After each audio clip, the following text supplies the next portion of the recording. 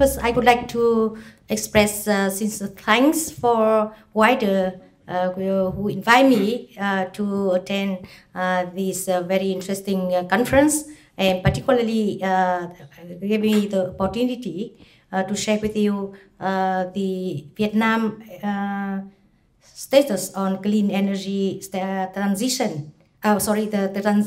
Transition in our country. Actually, this is my third time to be here in WIDER, and I am very glad that today I can see several friends' faces who worked with me for a while in Vietnam, either in Vietnam or in Denmark or in Finland. So thank you for inviting me. Today, I'm asked to talk about the clean energy transition in Vietnam. I will not share any academic thought about the topic. Rather, I can give you some information and some analysis on the current status and the renewable energy perspectives.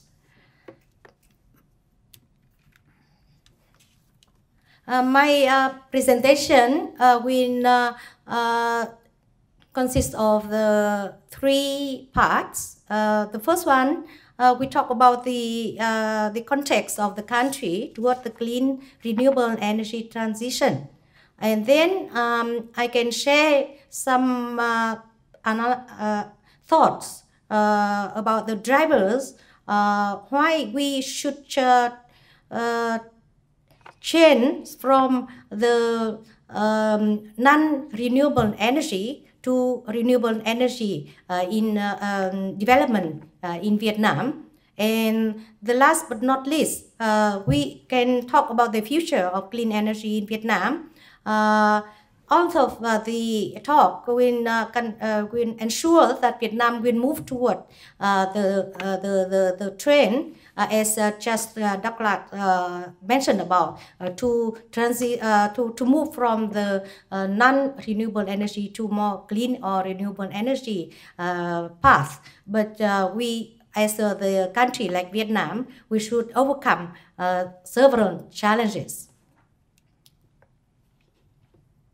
Now, in this slide, I would like to share about the trend in the graph. You can see several columns with the color of blue and red.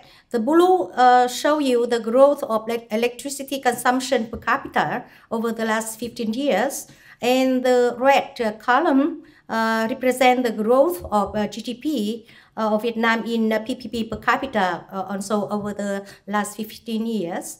And you can see that the high economic growth in Vietnam over the last year, over the last period has associated very closely with a high growth of energy consumption.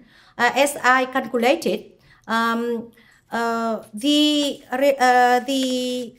elasticity between the electricity consumption growth and GDP growth, which measures by the ratio of electricity consumption per capita growth and growth of GDP per capita during this period, record at 1.62 on average. However, if someone look at the different time period, you can see that the trend of this correlation tend to decrease. Meaning, between the period of the 2001 and 2005, this correlation record at 1.76 times.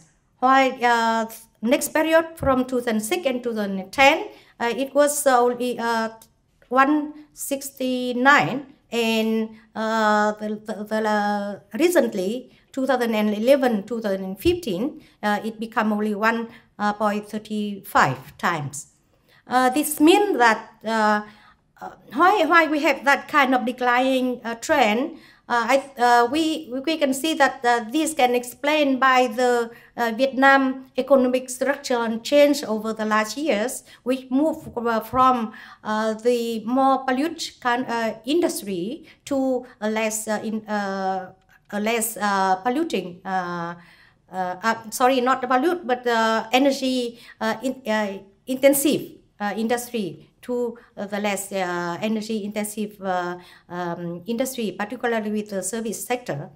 The second reason is because over the last years, the policy to improve the energy efficiency has been applied, and which lead to the gradual improvement of the energy efficiency. That's why it makes this correlation decrease. This slide, you can see about the energy current energy structure in 2015. It shows that our energy development has been largely dependent on the fossil fuel and hydropower.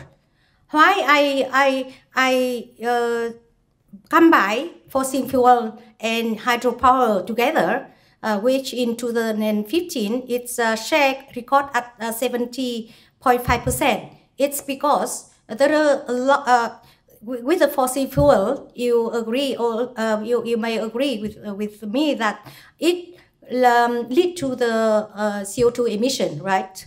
But with hydropower, there are a lot of discussion about whether this kind of the power is clean or not clean.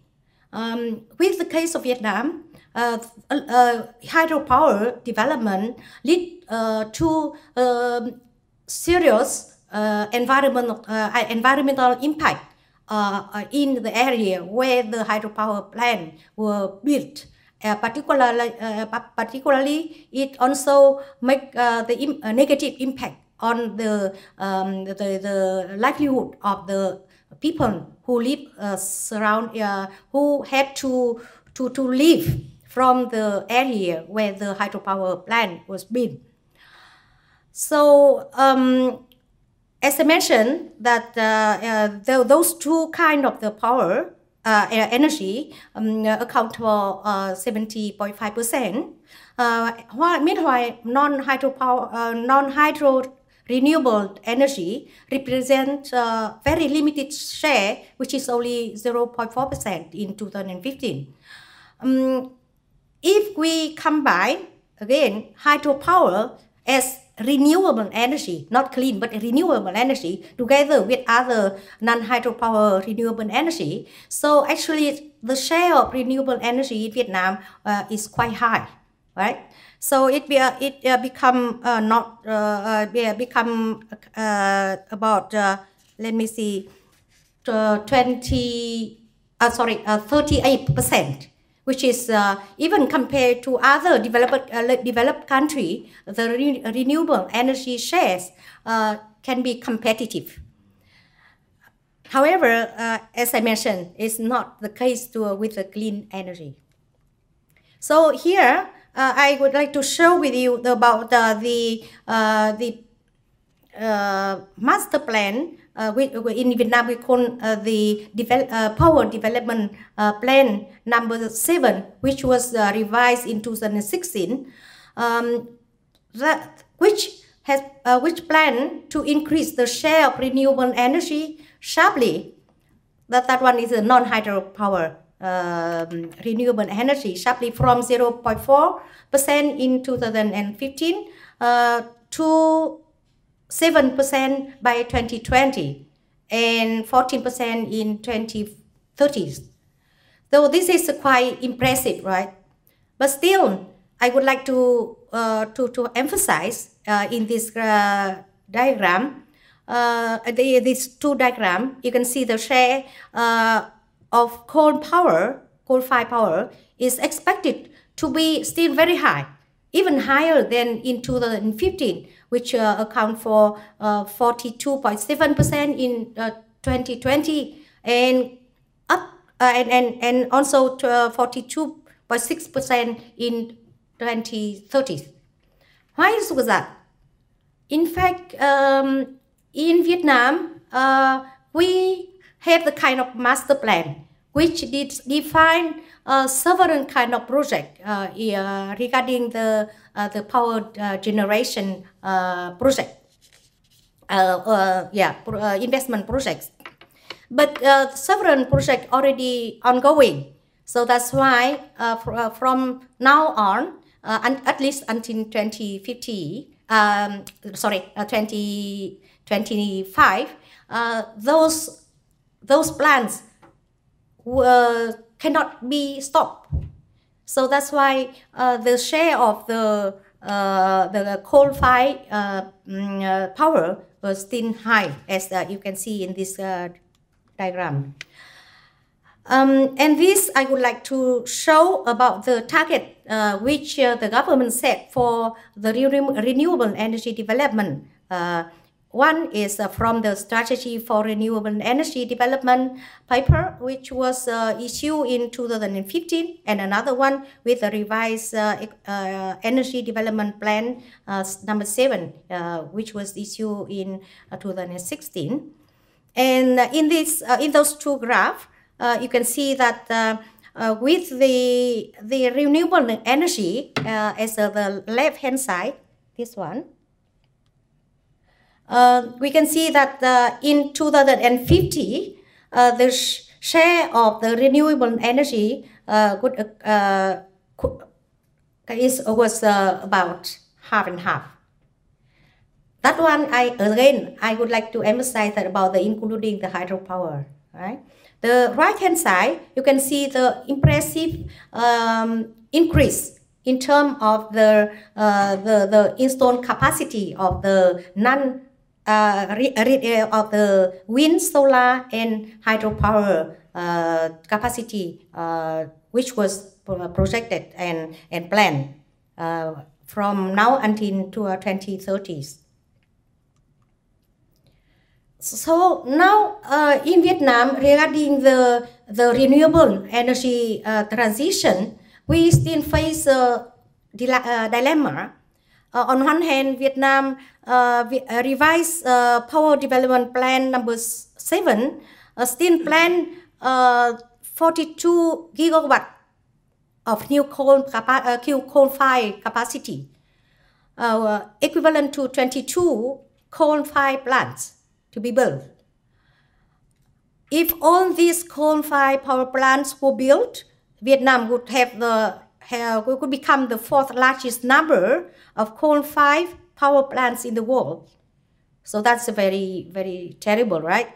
And energy development based on the fossil fuel, as you can see, would lead the economy to environmental pollution risk and increase of the CO2 emission.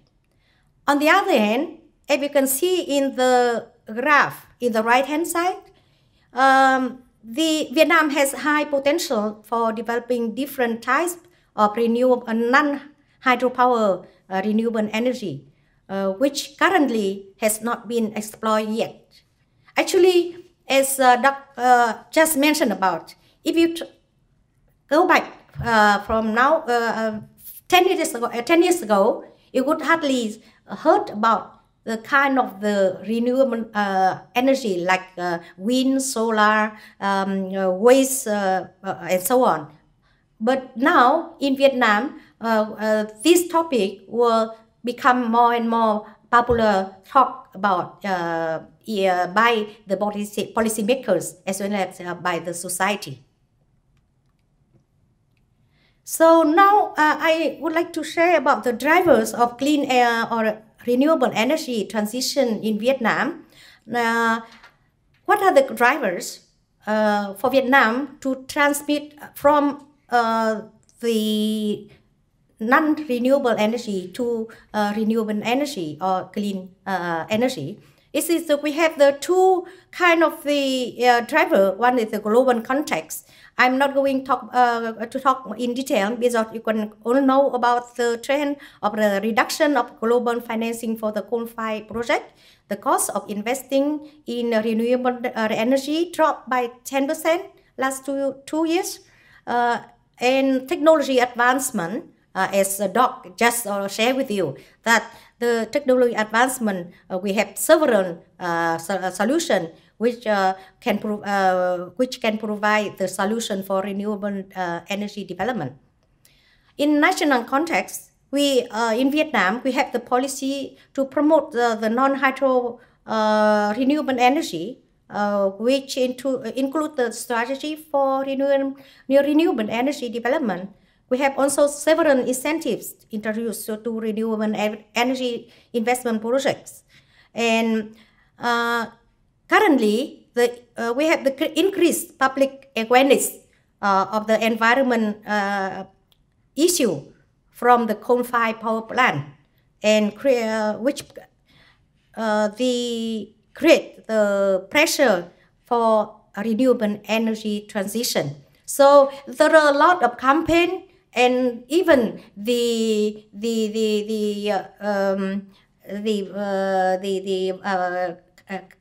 campaign and the discussion by the society about not to continue to increase the coal-fired plant in Vietnam.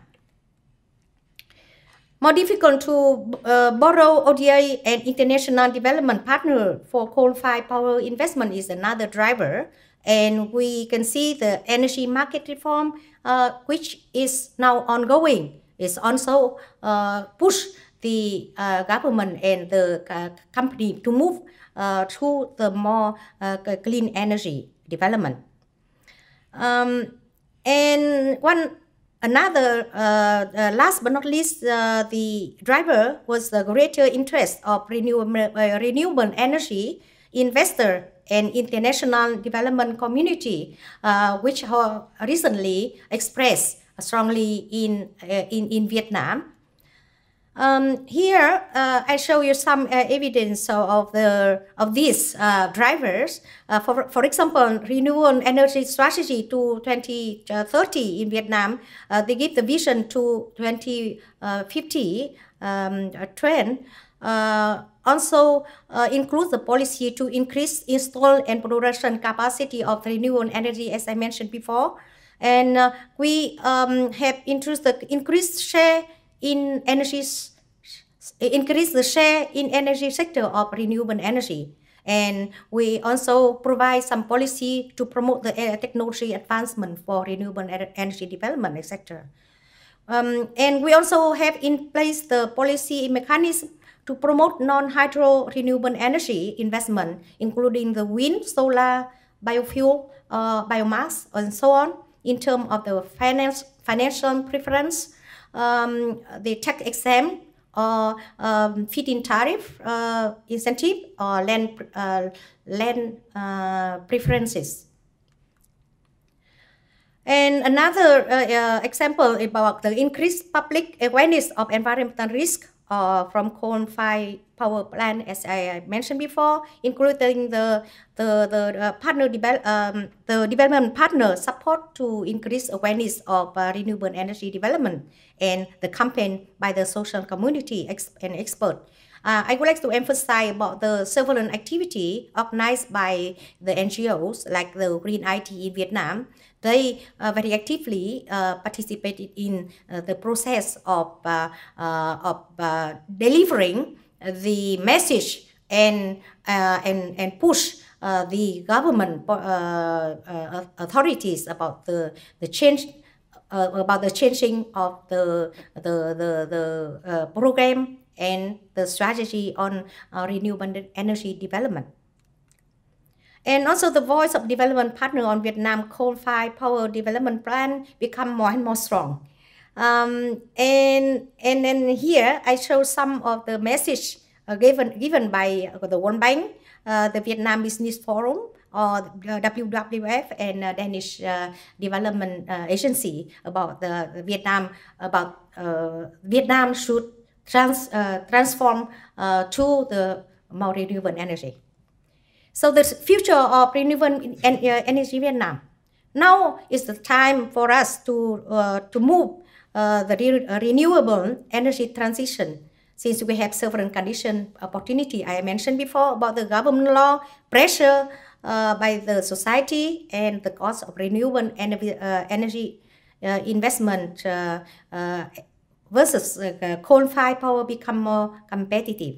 However, we even can see several challenges for our country in this process, at least for the short term.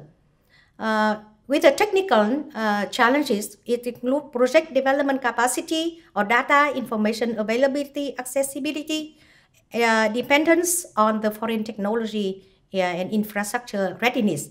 All this would make the transition more difficult in terms of we have to rely on the foreign investor, we have to rely on the foreign technology, and we cannot be more flexible in decide about the project development.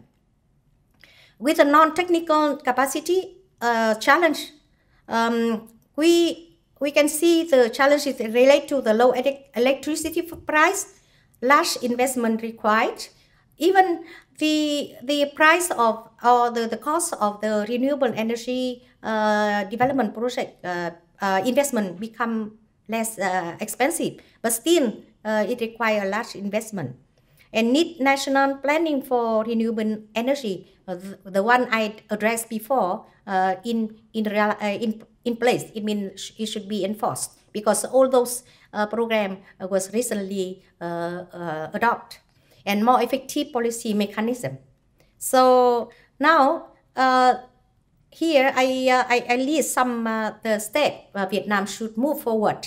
But I can see this one similar to other country in the region actually. I'm not. I just want to emphasize about one of the thing we should think to do is a more strong commitment and policy will from the energy policy makers. Only this because I can give you the example because in Vietnam we have the two debate about the whether we still continue to develop the non-renewable energy, meaning about the coal-fired electricity plant, or we move to the renewable energy with non-hydro power in renewable energy, because they argue that Vietnam, compared to other countries, the level of the CO2 emission still low in terms of the per capita level. So we don't need to sacrifice our development with that high cost investment. So the kind of the debate is still ongoing among the policymakers. So that's all about my presentation I would like to share with you, and thank you for your attention.